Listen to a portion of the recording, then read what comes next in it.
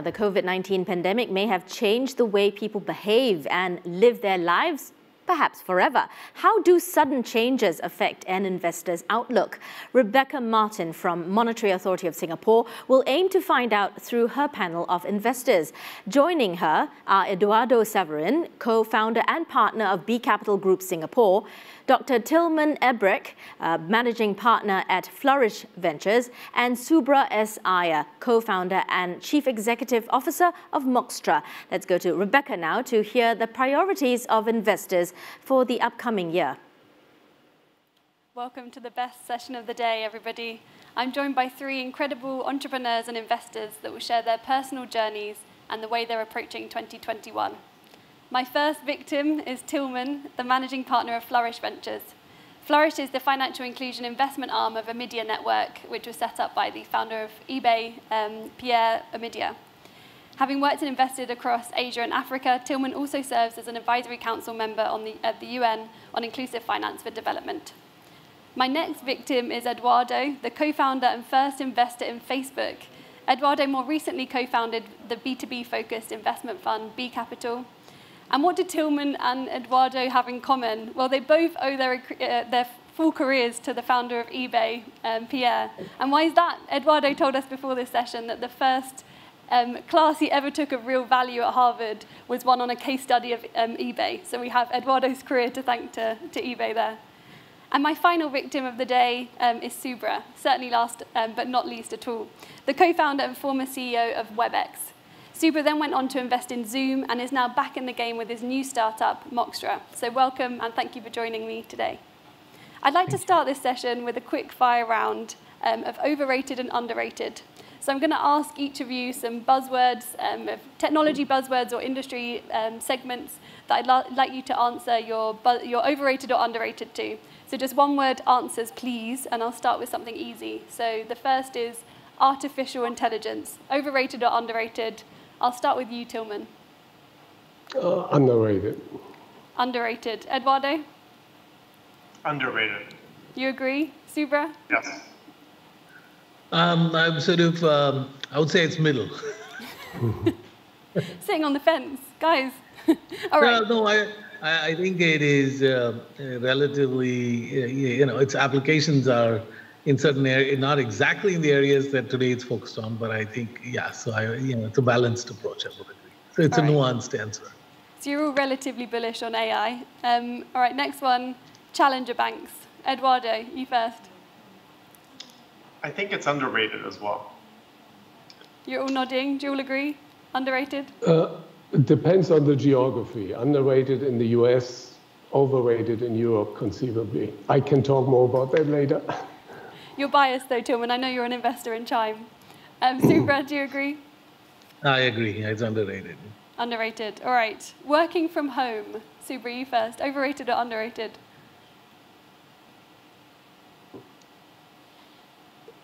Emotionally, massively overrated. Eduardo? Probably overrated. Overrated. It's been a long time now. Subrah? I would say underrated. Oh, okay, all right. A bit of diversion now in the panel. And I actually moderated a session earlier this week with David Marcus, so I have to ask, Diem, the rebrand of Libra, overrated or underrated? Eduardo, I'm going to start with you. The rebranding. Hard to answer. I'll be in the middle if possible. Fair enough. Diplomatic answer. Tilman? I say underrated, and I can also explain why later. Great. I didn't understand the question, sorry. Overrated or underrated Libra, which has recently rebranded to Diem? No opinion, actually. I don't have an opinion. Next one is, which is more in your wheelhouse, Subrah, video conferencing software. Overrated or underrated? Very nuanced. Currently overrated, but it's not reached its potential yet. So, again, my answers are very nuanced, right? Short term, overrated, long term, underrated. How about that? Nice. Eduardo? Sorry, I couldn't hear the question. Video conferencing software, overrated or underrated? It's a hard one to answer. I think it would be important in what we do. So it's, from that standpoint, there's an underrated element to it. But in its current form, it could be overrated. Similar to Subrah, so maybe short-term, long-term, there's a different view. Tilman? Yep. Yeah, I'd also say underrated. All right, okay, a bit of agreement here. Now that we've got started, I'll move into the panel. Can you hear me okay, Eduardo? Thumbs up? I can. Good. Yep. All right, you're with us. I'd like to start with you and look at the investment priorities for 2021. So what are you seeing as the biggest opportunities, and how will you be framing priorities for B Capital? Absolutely. Meaning, this has been an incredible year, both in for the world overall. It's humbled us by what something like a global pandemic can do to us as a society, as a civilization.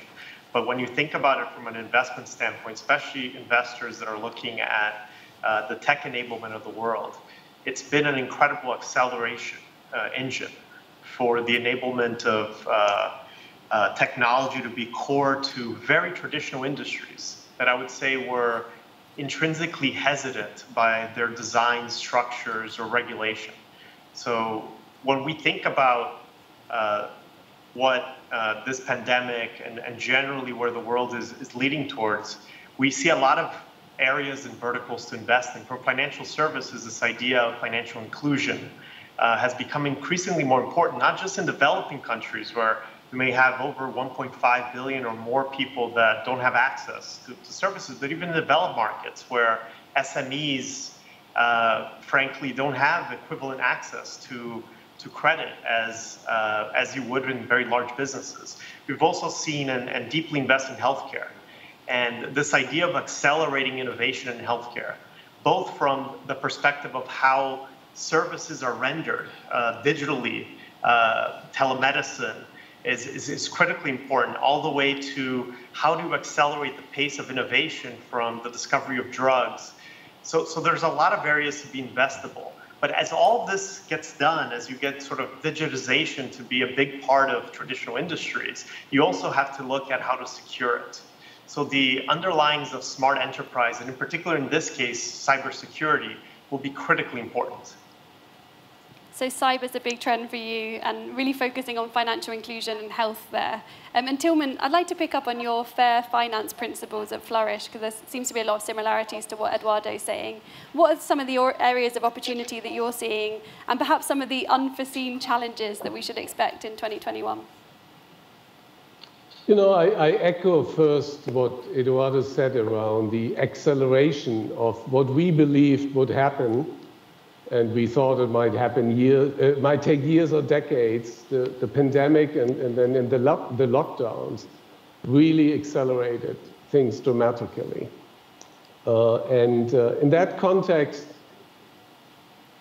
I can sort of highlight three themes that we believe that already started in the second half of 2020, and they will continue into 2021. And they all have to do with the fact that we collectively, like the four of us right now, we live and work from home. We try to make a living from home. People work, we shop online, we have family reunions online. So life has shifted online dramatically. And in that context, what becomes more important are the platforms that are important in our life. And that could be the social media platforms, that could be the e-commerce platforms, that could be platforms that help me as a gig economy worker make money. And so these platforms have become more important, and we have invested and we will continue to invest in platforms that actually help people improve their lives. And these are, of course, sectoral or segmental, smaller platforms. It's not the giants that already exist. But there's a lot happening in that space, and I can give examples. We made 4 or 5 investments of that type over the last 12 months, very much backloaded. What then happens is these new platforms need to still connect with regulated entities and balance sheets at the back end, and somebody has to connect them. So there's a real push in the B2B infrastructure world, so we invest there. And then there are these modules that plug into platforms. That could be credit at the point of service or insurance at the point of service.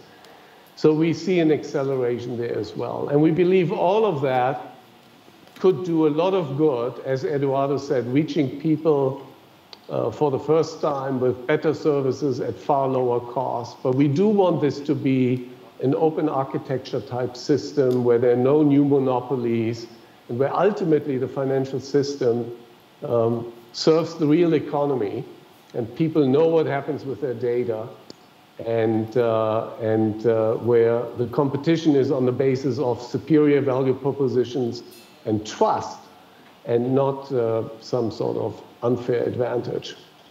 Picking up on that point around superior value propositions, Subrah, your domain expertise is really in collaboration software. So you've doubled down in this space time and time again, founding WebEx, investing in Zoom, now starting and founding again in Moxtra.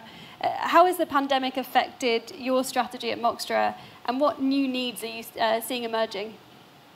Yeah, as you said, my domain knowledge is in collaboration, and Moxtra is sort of the third generation of people from WebEx, believe it or not.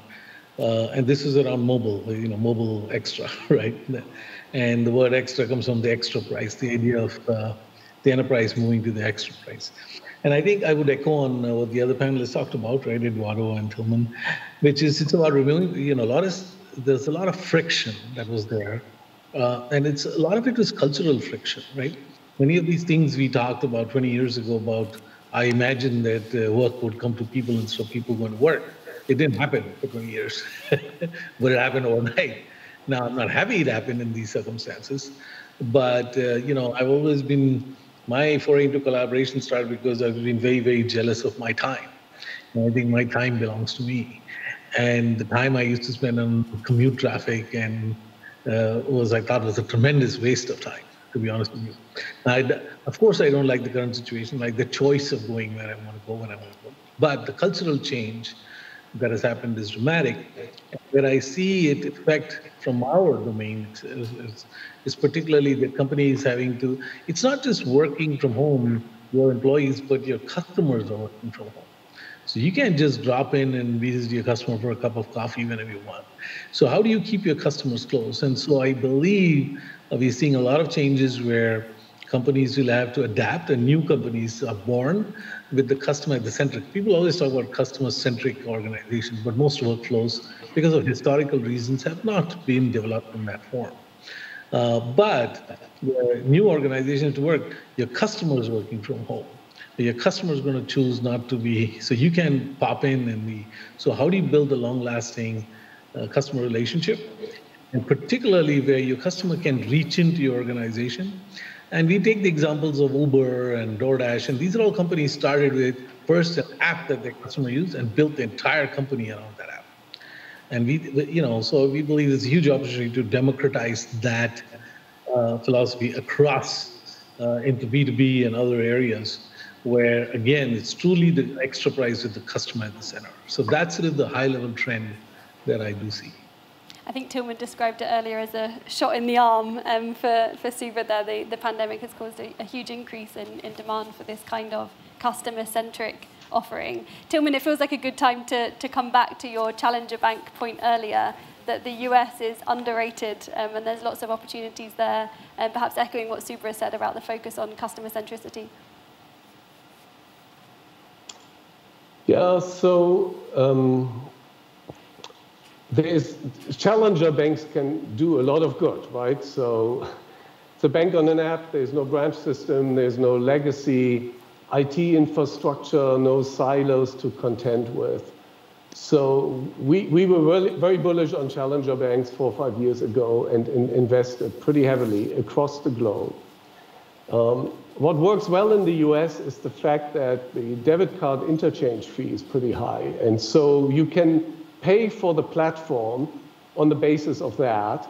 And then everything else that you can do for your customers is sort of just icing on the top of the cake. So there's a fundamental industry structure and industry economics sort of configuration that makes the challenger banks in the US very, very powerful. And you did mention Chime already. They do phenomenally well, and they have done phenomenally well before the pandemic, and they got accelerated. In other geographies, and that would include Southeast Asia, challenger bank is tougher, right? Because the payment piece in of itself might not pay for that new bank and that new platform. And so you need to add in credit, or you need to do other things. And so it's a more challenging environment. And therefore, right, my answer of whether it's overrated or underrated depends a little bit on the geography that I'm thinking about. Eduardo, I can see you nodding along to what Tilman's saying there. Would you say that's right, that for Southeast Asia it's a harder model to get right? Yeah, no, certainly. It's a big challenge. And there's a question that I have generally on what a challenger bank means, because there's been sort of this progress towards the unbundling of what a bank does to point solutions. And now there's been maybe a reversion to a digital-first bundling back of those solutions. But I think we're still sort of in this part of the world more into an unbundling, and you have point solutions that are digital first. But what's really important in this part of the world is the vast majority, meaning if you go to places like Indonesia, are either unbanked or underbanked.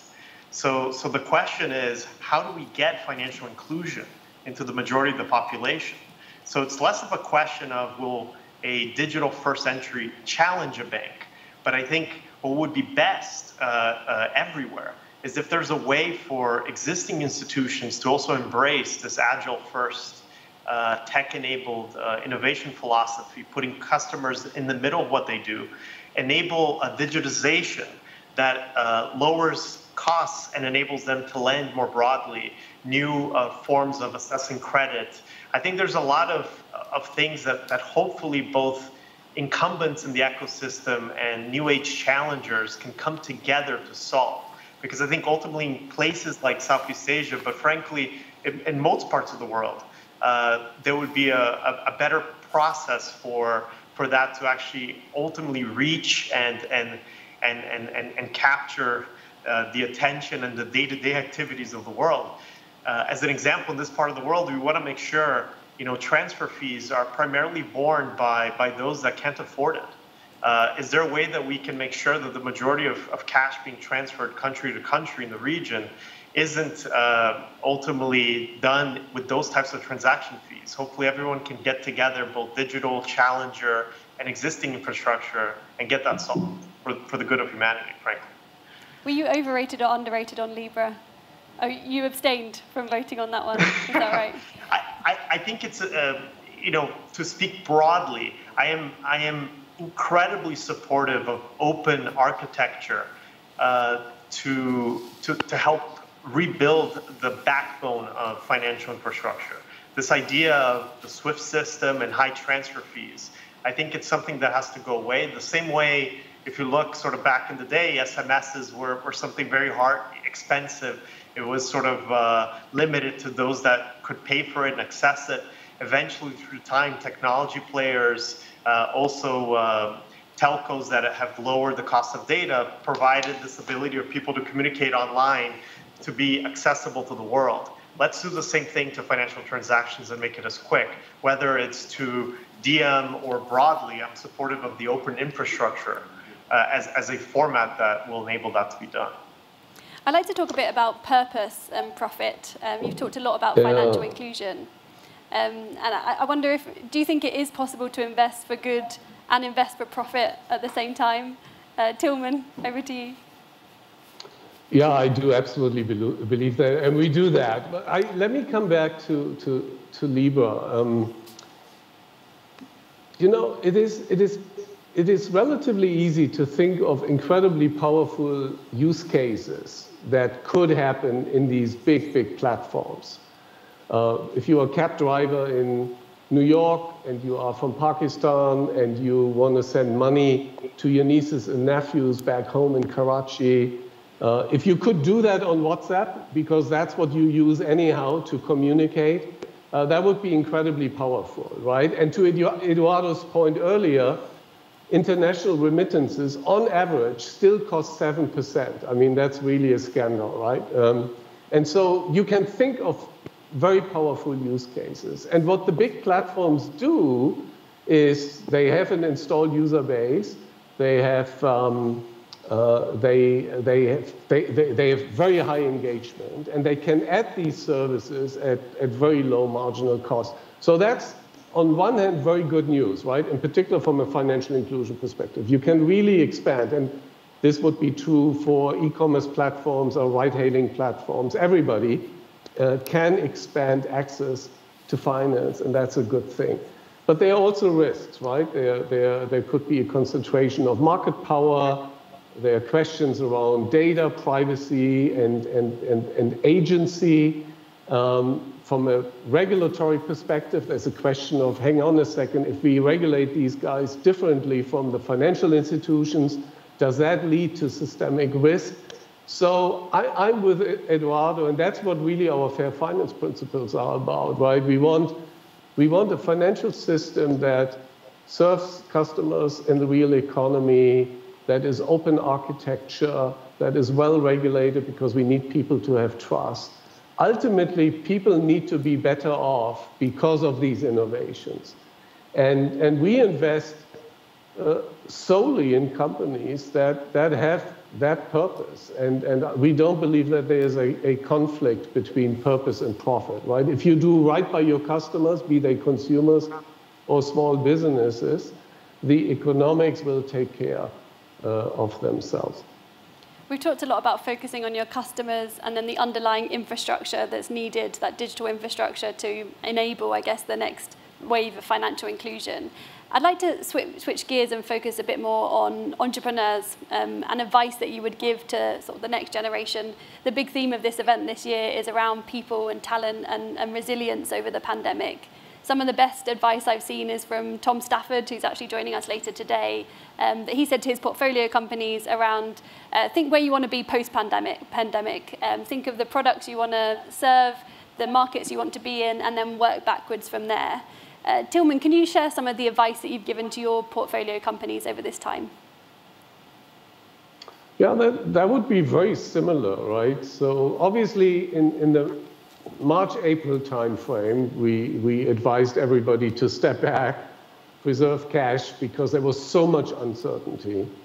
And in particular, if you were in the credit business, you had to really pause because you were underwriting on the basis of assumptions that had gone away. And before you go back to extending credit, you need to understand what's going on. But relatively quickly, we realized what we talked about earlier, which is, wow, there's a real acceleration of the things we had been betting on anyhow.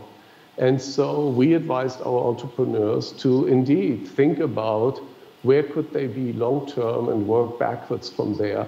And it has worked very well for them. So the second half of the year in fintech, where we largely invest, has been very busy, and it continues to be. There's literally deal announcement by the day, and it will continue right until the year-end break, is my sense.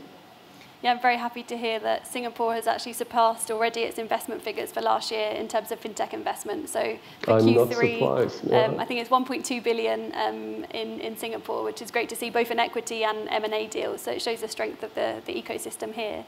Eduardo, you know personally the successes of entrepreneurship, but I guess perhaps also the dark side, right? That as Facebook has got bigger and has this immeasurable power and perhaps dangerous power, what advice would you give to new entrepreneurs that are starting out that, you know, at that point you're not thinking about the end, what the end outcome could be? How do you factor that in the early stages?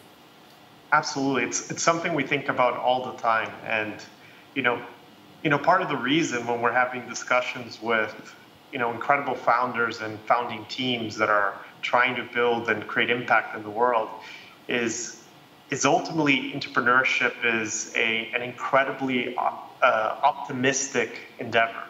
By design and to the core, an entrepreneur has to be optimistic given the traditional challenges that come to bear in front of them. And that does lead one to sometimes not understand or or think too far in advance as to some of the potential negative, more pessimistic possibilities of where technology could take you. So it's very important for entrepreneurs, and we talk about this all the time, to take a step back on the unbridled optimism and think about what are you doing here for good? And are there any unintended consequences of what you're building? And how can we align the success of your business, sustainability, you being good to your shareholders and investors and consumers, with broader societal good? And in some ways, it takes an entrepreneur and an investor as well to take a startup, despite its incredible challenges that come to bear, of what could they be even if they became massively big and became sort of world dominating. But I think it's important, from entrepreneur to entrepreneur, venture capitalist to venture capitalist, consumer to consumer, for all of us to ingrain in companies and their leadership teams that it's important for you to understand that what you do is good. And hopefully, I do believe that the alignment of profit and success to doing something that is a positive impact to the world is one of the ways to also drive sustainability to that message. That's a beautiful message. Thanks, Eduardo. Subrah, not only were you the first investor in Zoom, I think Eric was actually your intern when he first came over to the US back at WebEx, if I'm not wrong. And if you were to think about your interns now at Moxtra, what advice would you be giving them that could be the next, the next unicorn? Well, I think it's time of great change, a great cultural change, right? And as people have said, it has turned out to be, for people, we are fortunate to be in a position to be able to participate and help architect the future. And we particularly play where humans, as a broad sense, engage in the economy and the whole world of collaboration, right? And so I think it's a great opportunity for people at this time to be engaged, to think out of the box, because a lot of the old paradigms on how, some of the old business models which were built a lot on old behavioral patterns, right? On how, you engage with your customers, right? How do you, you keep, the old push model, pushing things all the time to your customers has to be changed, and the whole perspective has to change, where you allow your customers to sort of pull services from you on demand, right? These are like fundamental changes that are happening. And it's a great time to rethink how, or reimagine existing business models and participate. And I think this pandemic has also taught the world that we are all connected, right? Geographical boundaries, without even the geographical boundaries. This kind of situation don't know political boundaries, so to speak. So that perspective should be a great unifier for people to think out of the box in developing the next generation of solutions. You talked a lot about old models there, Subrah. You've had a lot of success in your career to date, and yet you're back at it with your next startup. Well, I'm actually, even though I'm a CEO, I'm much more a grandfather CEO now, because I'm a mentor to the next play. As with Eric, he went off and he did fantastic, and I hope that'll happen here. So these are sort of, I found myself more comfortable in working with a few entrepreneurs than, let's say, many, and that's just my preference. Yeah. And you're going to keep going? When does it end? Oh, this is, it's like, I keep saying, people, I liken my work to writing a book or making a movie. You don't stop making movies. You keep on producing movies. I'm a producer. And now I can afford to hire good directors and, and pretty soon I'll be an executive producer. So there's a whole creative element to it. And especially if you can work from wherever you are, there's very little tax on my time. I'm doing all the things that I love to do. So I hope it doesn't end. It's a better way to say. And I'd like to end, or I'd like to come towards the end of this, looking at some of those green shoot stories that are taking us into next year. So I mentioned earlier the investment figures for Singapore, which is certainly a green shoot story for this side of the world, that we're seeing valuations bounce back, and we've seen a number of deals that show maturity, I guess, in the fintech ecosystem here. I'd love to ask each of you to share a green shoot story. It could be a portfolio company, an idea that you've heard of, or a personal journey, personal story that has kind of excited you or felt a positive moment around as we go into 2021. Tilman, I'm going to pick on you first for your green shoot story, either personal or your portfolio companies. Yeah, I go with portfolio. So we have an investment in Bangladesh. It's a company called ShopUp. And they started by helping small business people, often women entrepreneurs working from home. They help them with providing a web presence, and that means Facebook pretty much in Bangladesh. And that's what they did initially. And then they realized they had to help them also with the logistics and the cash on delivery. And then they realized, wow, we have all this information. And it's an example of what I tried to say earlier around sort of this power of embedded finance. Then they realized we have all this information. We can actually help them get access to working capital that they would have never gotten otherwise, because these are very small businesses in the informal economy. Traditional banks would not have touched them. When the pandemic hit, was one of the few companies that was actually allowed to operate because of the logistics piece. They were an essential business.